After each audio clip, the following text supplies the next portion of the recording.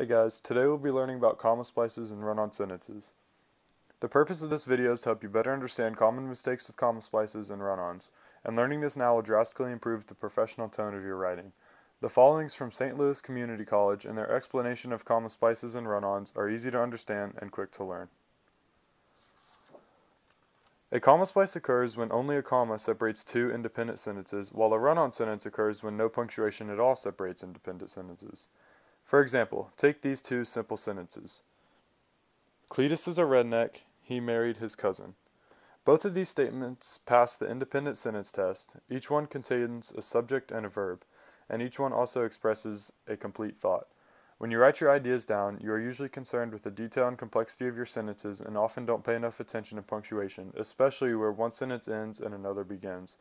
That's when you can get in trouble with incorrect punctuation. As you can see in these two sentences, comma splices and run-ons are similar mistakes. In both cases, punctuation, or the lack thereof it, does not indicate a complete independent sentence. Comma splices and run-ons can also occur when you use transition words. For example, the U.S. Postal Service is usually very reliable. However, sometimes a letter can be lost in delivery. Again, there are two independent sentences here. Transition words, like however, therefore, nevertheless, consequently, and then, cannot be used to connect the two sentences.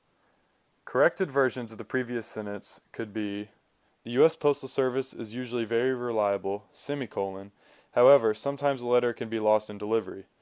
Another correct version is, the U.S. Postal Service is usually very reliable, period.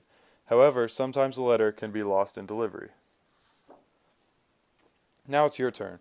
Is there a run-on or comma splice in the following sentence?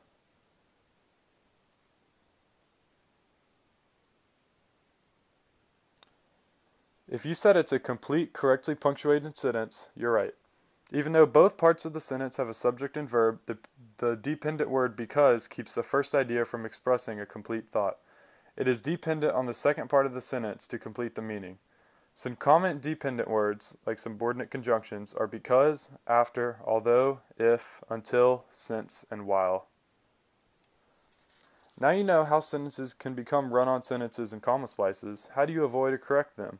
There are four basic methods that can be used.